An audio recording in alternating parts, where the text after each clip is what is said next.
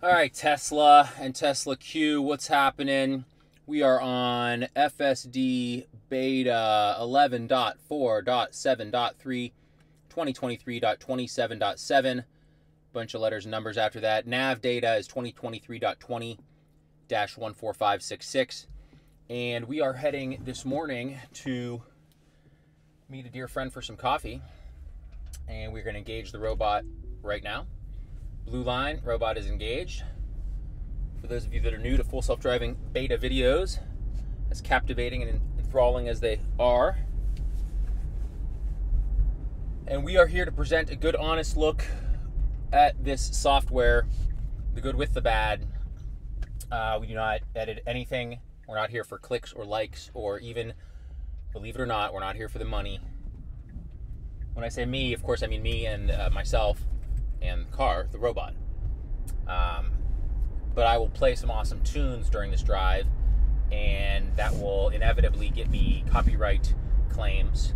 And it's awesome. YouTube's AI is really good because I get the claims within moments of this video going live, which guarantees that I will never profit from this video. So there's that. So I'm not here to profit, here to just give an honest take. There's already going to be a disengagement that I'm going to tell you about that I know is coming up because I disengage at it every time, and that's at the railroad tracks up here, because Ego, which is the fancy AI computery tech name. Hey honey, this girl's trying to hit us in this BMW. Okay, slow down. What's great is, as that woman approached me, I just hit a button here, it saved dash cam clip. So now all 8 cameras have been recording. It's going to save a clip of like 30 seconds before and another 30 seconds after. So had this woman, she came up on me real fast. Had she hit me or something like that, like, I mean, we'd have irrefutable proof. It's a really nice feature.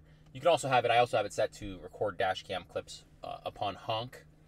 So if you honk, you know, you get the clip automatically, but like I just did a little bit more subtly where I didn't honk at that lady. In any case, getting back to the disengagement, Ego, our fancy AI name for the car, doesn't recognize railroad tracks very well or at all. I feel like one time I thought that it did and it slowed down, but I must have just been mistaken. So I'm going to just go with it doesn't recognize them at all at this point.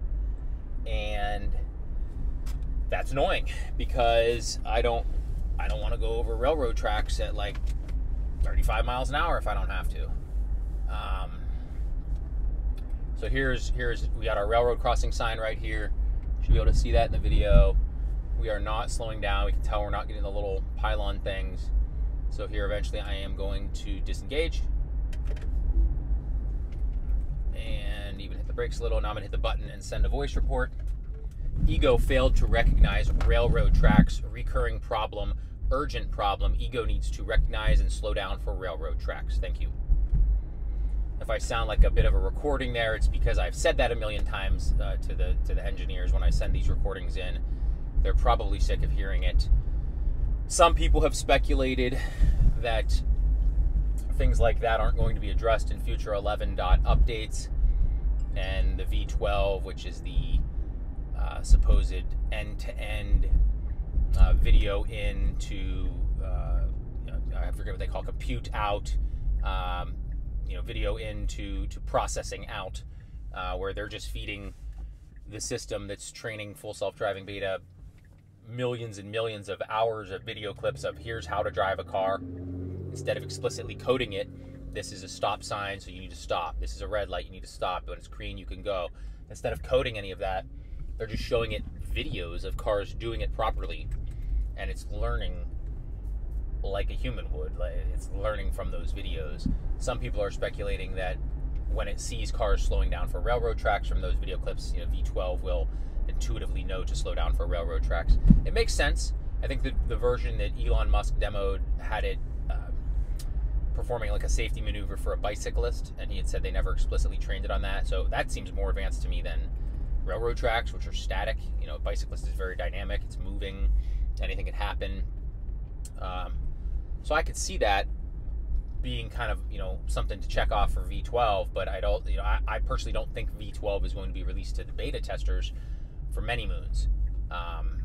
As I record this, we're November of 23. I would honestly, I wouldn't think it would come out in the year 2024. I would think, you know, you need a year. And I'm just picking a year out of, I mean, I just don't think it's going to be ready anytime soon. So, but that's me. Definitely could be wrong. I often am. I did promise some music. Let's see what we got. Oh, great song. So this is my wake up playlist, and the motif of this is exemplified in this song. What do you do when you get knocked down? What do you do when times are tough?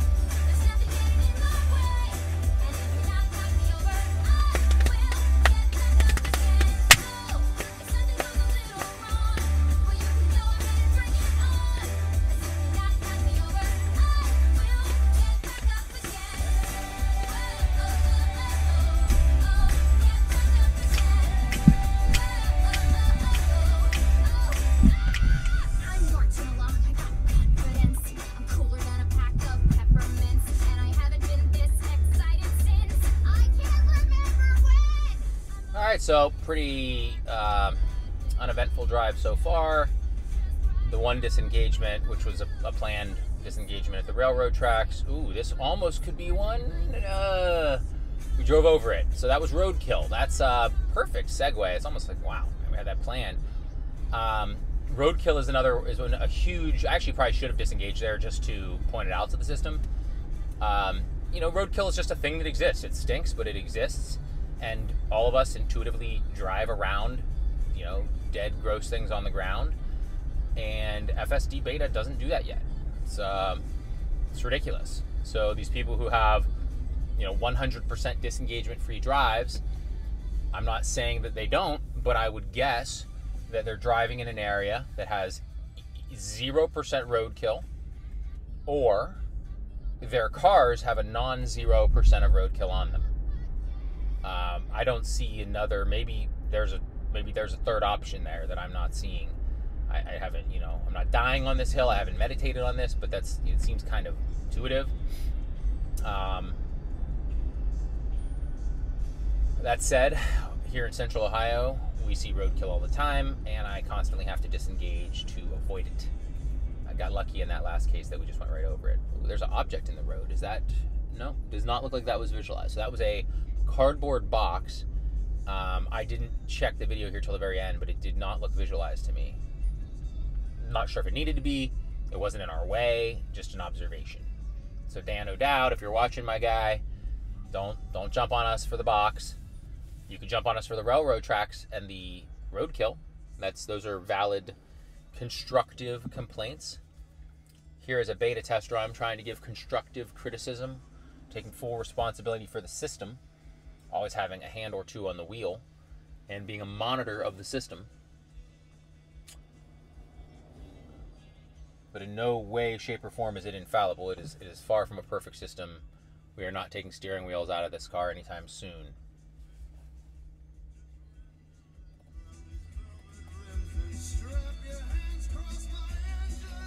My guy Bruce.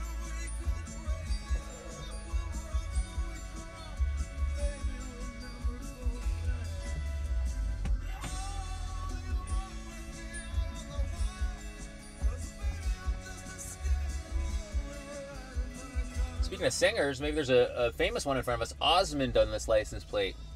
You guys see that? Is that Donnie? Is that Marie? Let's go. Wyo, wyo, wyo. Did I ever leave Ohio?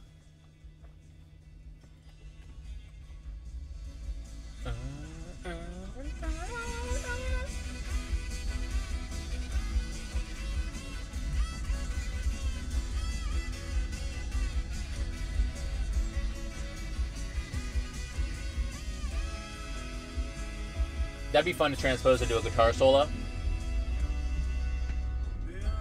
I guarantee some creative, awesome musician has already done that. Probably tens of them. So this is a good chance to talk about one of the things I just love beta for. This red line right here, if we get this good on the screen, let's see, does it show up if I go and do, oh, that's not the button I meant to hit. One day I'll learn how this works. This button here. It does show the red line still, so maybe that, there we go, that shows up a little better. So I just got off the map view and went to the more simplified view. This red line is just showing traffic congestion, which we're on a 2-lane road, one way east, one way west, and this is just typical of this road. Oh wow, I just realized I'm going to be 10 minutes late for my coffee, so we're going to send a text message to our buddy, let him know that. And since I have time, I might as well throw my watch on the charger. I don't know, gas vehicles might have this option. One of the things I love about electric vehicles, so easy to just have, there's plugs everywhere, and it's just USB-C, boom, right in, charge the Apple Watch. Big fan of the Apple Watch Ultra. If you guys, if you don't know, ask somebody. So we'll get that charging. I typically, and I've talked about this in other videos, I typically do throw it on the charger whenever I'm going to be in the car for like more than 15 or 20 minutes for a couple reasons. One, it charges so fast. You could actually, I think I just got on at 79%. Like I got 17 more minutes in this car. I'll be close to 100 by the time we get there. At least over 90, maybe 100 is pushing it, because I think it probably has that same slow charging curve that the Teslas have. I just explained this to a family member yesterday. I'll give the analogy here in a second about how these cars charge. But to finish the thought on the Apple Watch, it's just very convenient to have it charging when I'm sitting here. I'm not getting any steps. I'm not getting any calorie burn. So there's really no reason to be wearing it other than heart rate monitoring, which is important. I wear it. I wear it 23/7 basically. The only time I'm not wearing it is for the times it's in the car that it's charging, or if I do need charge at home. When I'm at my desk, standing or sitting at my desk, I'll throw it on the charger. But I definitely sleep in it. That's people who, if you guys have these kinds of devices, you're really missing out if you're not sleeping in them. There's so much valuable data you can get on your health habits overnight with wearing some sort of a device, whether it's Apple Watch or I don't even know if Fitbit is still a thing. I know there's some certain Aura rings. Big one right now is the Band, which the name is escaping me. A couple good buddies love the Band. And yeah, you get your resting heart rate, you're gonna get your oxygen levels, you're gonna get information into your light, moderate, deep sleep, your HRV, and you're gonna start to build a baseline, start to be able to compare these over time, start to see what happens to your heart rate on nights that you don't drink alcohol versus nights that you do drink alcohol. That was actually a big thing for me. I'd already cut a lot of alcohol out of my life, but I cut even more of it out after seeing the stats, because I care more about my statistics than I do having a drink most nights. And most nights my resting heart rate is somewhere between 40 and 45, and oftentimes it'll dip below 40 when I get into a perfect deep sleep, and I'm proud of that. I work very hard at that. On nights that I drink alcohol, no chance. It would be like north of 55, oftentimes north of 60. And that's crazy to me to see a number in this starting with a 6 handle when I'm used to a number starting with a 4 handle. So, boo you alcohol. So a nice little easy right turn there. That's again, that's child's play for beta. But getting back to that thought, it's very nice to have our devices charged up as we do, and that's just another kind of small little benefit to electric vehicles. It's not a Tesla specific thing. I'd imagine pretty much every modern electric vehicle coming out these days has plenty of charging options. To expand on the thought of how charging works, I heard another creator talking about this analogy of the charging curve, and what that means is that when these vehicles, when the battery is depleted, close to zero, it's going to charge up. It's going to start charging faster than it's going to finish charging. And the analogy given was, imagine a bus with big tour bus with say 4 doors, front, back, and each side, and there's 100 people to get on the bus. That represents your state of charge, 0 to 100%. So the bus starts out at 0, starts out empty, and then all 4 doors open. Well, as those 100 people get on, say 25 from each side are getting on and choosing seats, they're going to fill those seats pretty quickly at first, because there's no seats taken. So the first 25 people, they're going to get on instantly, they're going to get a seat. Next 25 people get on pretty quickly. But as that bus starts to fill, and as our battery starts to fill, the rate at which the seats get taken or the rate at which the battery gets filled slows down. And so that was pretty intuitive and made a lot of sense to me, thanks to whoever, you know, shared or stole and shared that analogy. And then basically what I think what Tesla and what other people have stated is essentially you can count on the vehicle to take as much time to go from 0 to 80 as it does 80 to 100.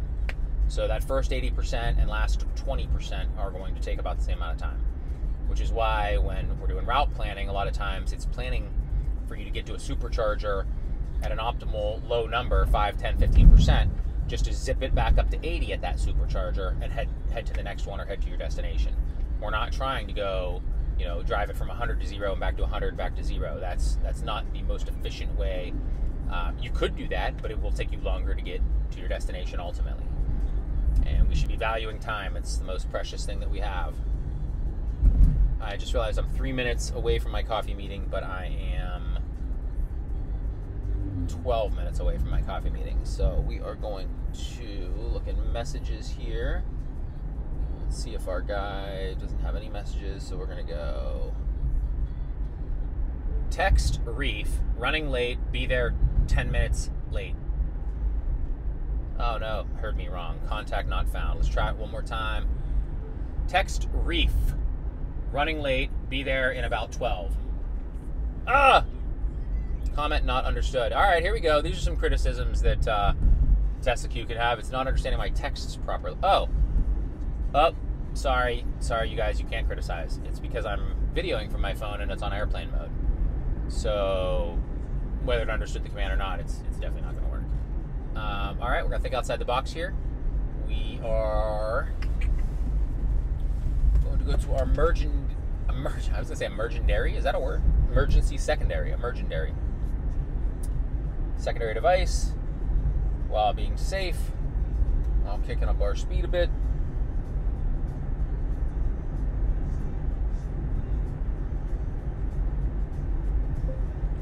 Running late, comma, be there in 10. Alright, I think we safely got our message out. And that's a wonderful thing, guys. The realities of life are that sometimes you need to send a message.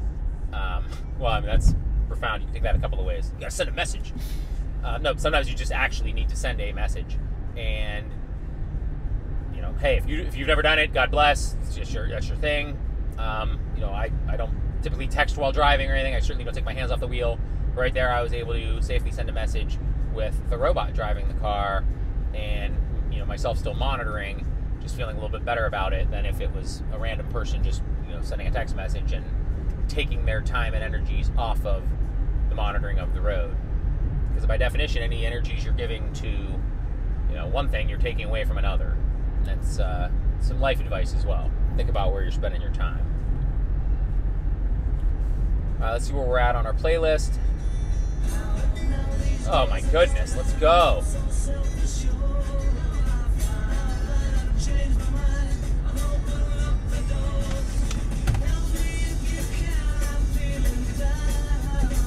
Wish I had the confidence to sing on these videos. I'm singing in my head though, for all of you to know.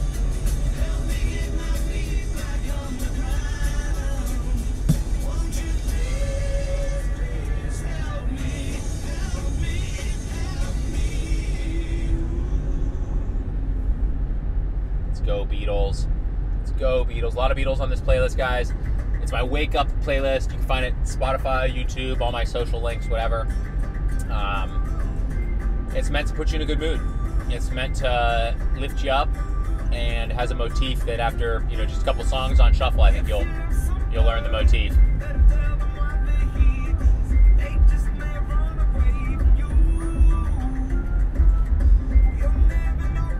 For those of you that are wondering, we are in assertive mode, minimal lane changes. Honestly, we might have been in average mode to start the whole drive. When I clicked it, it was on average, but I did click it to the left, so I might have clicked it onto average. Let's actually, yeah, I think I clicked it onto average. In any case, we're now in assertive, minimal lane changes. I typically like to just go 74 in the middle lane and just never have to do anything. It's really a nice feeling, especially on long drives. Anyone that's done that, you know, got to be able to feel me on that. You sit in the middle lane, you go, you know, a respectable speed, and no one messes with you. You just drive. Cars go around you on the left to pass. Cars go around you on the right to exit. And meanwhile, full self-driving beta is doing all of the driving. It is a wonderfully easy way and stress-free way to drive a vehicle, or pilot a vehicle, however you want to say it. Well, you see all these cars driving around me on the left. None of them were electric, I don't believe. All speeding around, zipping at close range, carrying, you know, tanks of a highly compressed, highly combustible, highly flammable liquid. And meanwhile, we often get criticized for being in the safest vehicle with none of that stuff. No engine in the front of the vehicle. A lot of things, this is something maybe, you know, a lot of people who haven't thought about, I'm going to help you realize for the first time. There's no engine in the front of this vehicle, right? There's no engine to run the car. There's a motor. But it's not in the front of the vehicle. Matter of fact, in the front of the vehicle, hey, Model X, nice little Model X there. Looks like a new one. Let's go. In the front is just a front trunk. So if I open my hood, there's just a cavity there for me to store things. I actually have a nice cooler, a bag cooler that fits nicely in there perfectly. And here we go. I just get over. And I often use it for cooled storage if I'm traveling, or just, you know, regular storage otherwise. But because of that, there's a crumple zone. So if we were to happen, God forbid, to get into an accident, that's going to crumple. It's going to absorb a lot of that energy, and it's not going to drive a gigantic engine block and all the associated parts into me and my passengers. That's one of the things that it's not just Tesla, it's all electric vehicles have going for them that a lot of people just fail to realize, and you know, unfortunately the mainstream media does not report on things like that. Not to mention the gigantic pack of batteries at the base of this vehicle, keeping us low to the ground, making these vehicles very, very, very hard to flip, and just adding to the safety features. All right, we're 4 minutes from coffee, so we're going to wrap this thing up shortly, but this is a fun one. So the vehicle just took the exit. I'm not doing anything if you've been watching. Pretty cool, recognized. This is a kind of a dynamic turn up here. I think it's done it before. I think we're cool, but let's take a look. And it shows some traffic. What we have to do is go under this highway overpass. It's got to stay left for exit 6 Alpha. Looks like it's doing that. All right, this is going to be pretty easy, I think. That wasn't nearly as challenging as I thought. Under the bridge. Say, what up, Chili Peppers? Ooh, a little confusion there, maybe? No. Started like it was going right, but it picked the correct lane. And, oh, this brings up another, actually, I wanted to take a picture, but because I don't have my phone in my hand while I drive, I didn't do this the other day. I was driving due west at sunset, and it was brutally bright in my face. And, of course, I had beta driving, so I wanted to bring up how wonderful that is in that scenario. And it just kind of reminded me of that right there where we had the sun shining at us.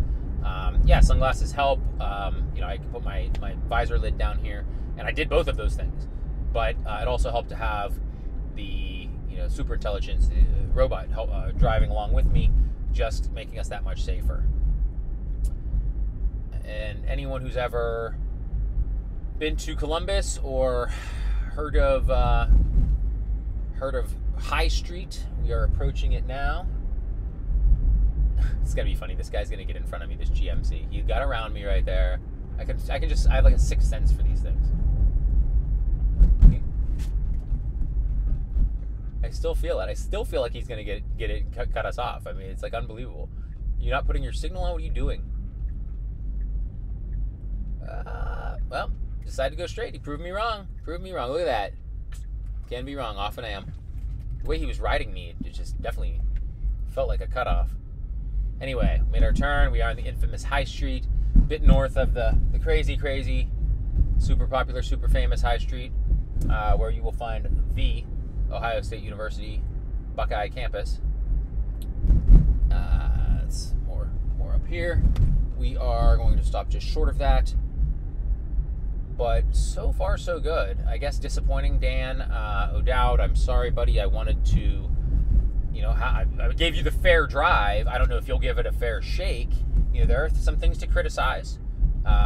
You know, the not getting over for roadkill. Here, a bus has its light on, wanted to get over. I don't know. My wife and I typically try to go with the flow of traffic there and not stop, because stopping nobody behind me is expecting it, blah, blah, blah. I don't know if we should have stopped there. The ego certainly didn't. But we try to give you a fair view at things, and maybe one or two things to criticize here, but we don't make up how the drive goes. So if there's not a lot to criticize, there's not a lot to criticize, man. I mean, you should be happy. This goes for everybody. For good drives like this, it means the world is a safer place for you and your loved ones.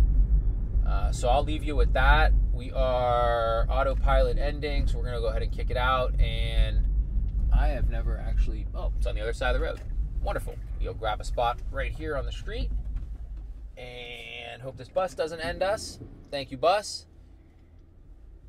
Act like you've driven a bus in the city before. All right, we are backing up. Would have been a funny time to try to use Auto Park. That would have definitely given you guys something to criticize. And that's it. We are at our destination. Beta, did pretty well. I can't really complain. Get our watch on. Hey, what up? I didn't realize I was on camera. And we're going to go have a nice, good chat with our buddy, enjoy a cup of coffee, talk about life and all things esoteric. I don't know. I just made that up. And yeah, hopefully you guys enjoyed the drive. Let me know if you have any questions. This is a beta tester's fair and honest look at full self-driving beta. Software version number will be in the description and is in the beginning of the video as well. Be kind. Peace out.